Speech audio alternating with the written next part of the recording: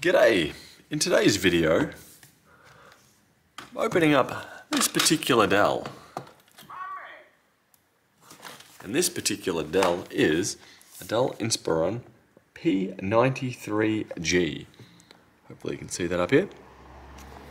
And what I'm wanting to do with this is to open it up to find out what I can upgrade, and hopefully I can upgrade the RAM in here. I have existing RAM floating around, so I'm hoping to use that.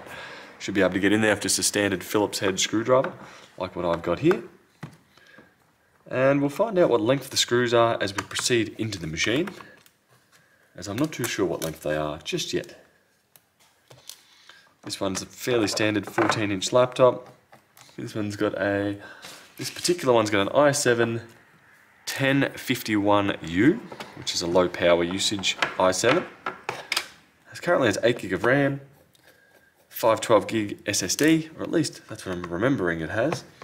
It has also a NVIDIA MX 230 2 gig model, so a fairly low-end graphics card, but it's there for low power usage and a bit of graphics acceleration over the Intel graphics that is already in there. That particular screw, these back ones, I don't think will come out.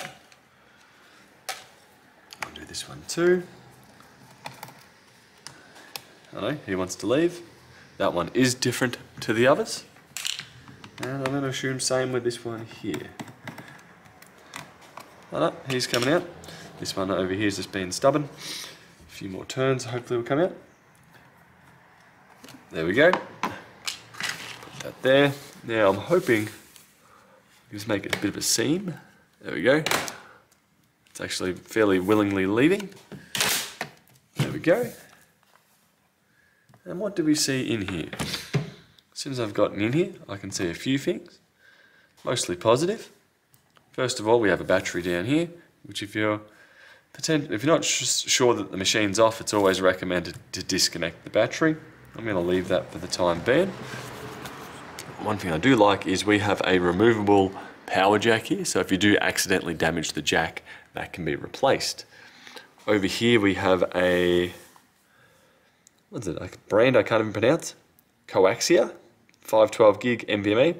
Does look like it also supports a full-size NVMe if you do change that over. Going over here, I was going to say it looks like we have a 2.5 inch enclosure, which we do, but my included hard drive adapter pins are bent. That would typically plug into here, and there'd be a plug there to plug into the hard drive to expand your storage. Sadly, I won't be able to do that on this one. We also have the Wi-Fi card here, which if we spin it around and around, we are a Intel 9560 NGW, so that could be replaced with something like a Wi-Fi 6 card of an Intel variety or whatever brand that you prefer. Now, the main reason I'm in here is to replace some RAM. Just feeling this. There's something behind this one.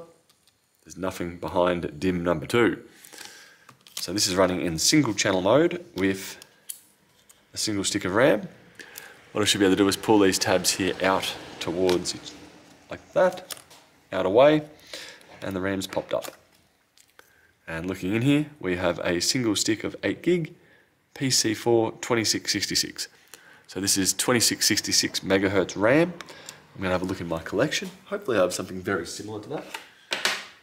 Being an older Intel chip, it really doesn't utilize much more speed than that. There we go. I have a 16 gig stick, which I don't really want to use in this particular machine. I have a Kingston one at 4 gig, and I have a Samsung one at 2666. Usually I'm alright with mixing and matching RAM. Looking at it, it's got SA1 on here, SA2 on here, and 11. So I'm more than comfortable mixing and matching these two particular sticks of RAM, as they are extremely close to one another. Also, we'll get the advantage of running in dual channel mode. Dual channel usually boosts the PC performance over in running in single channel mode, so 2 sticks of 8 running at 16 gig is going to outperform a single stick of 16 gig. Now to go about installing them, there is a little notch down the bottom we have to line up, and then we can just push it in. If I go to DIMM slot 1, I'll explain further. This folds up, there's a notch on the RAM just here, there's a notch down here.